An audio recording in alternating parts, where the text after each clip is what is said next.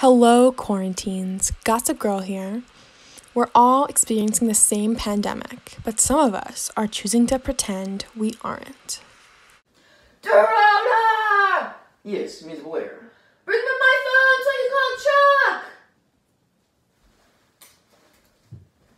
Ring, ring, ring, ring, ring, ring, ring, ring. No! Answer! Serena, I know he's cheating on me. Spotted. Little J caught a bass and took him home for dinner. Looks like calls with B just weren't enough to fill his needs. See, Serena? I don't know why I ever trust him.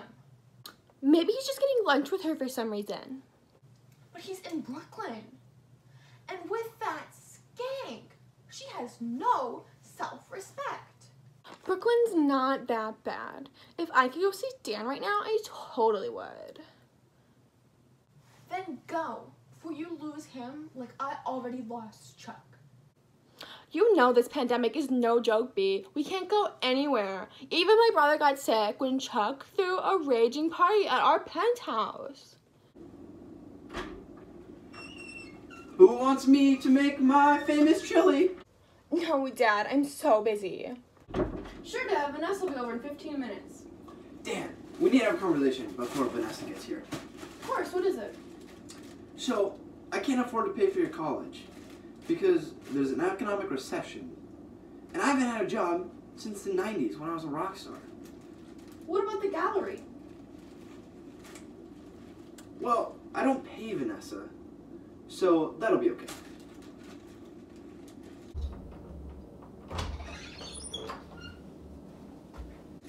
Speaking of my favorite employee, how's the pandemic treating you?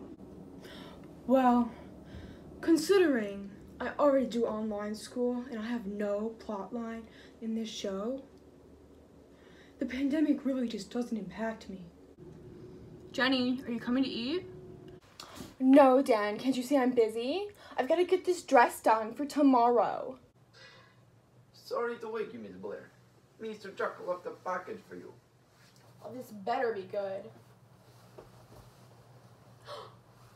It's an original dress! He knows me so well! Doesn't your mom own a fashion company that you get original dresses from all the time? Yes, but this one is from Chuck, and it's my third favorite shade of mustard. Oh, I never should have doubted him. Ring, ring, ring.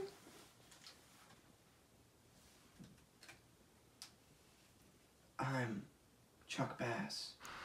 Thank you for this amazing dress and for respecting my wishes and not coming. Well, you know me. I'd never be disrespectful. In this pandemic, we are all finding out who we can rely on. And at the Archibalds, that someone isn't always a person.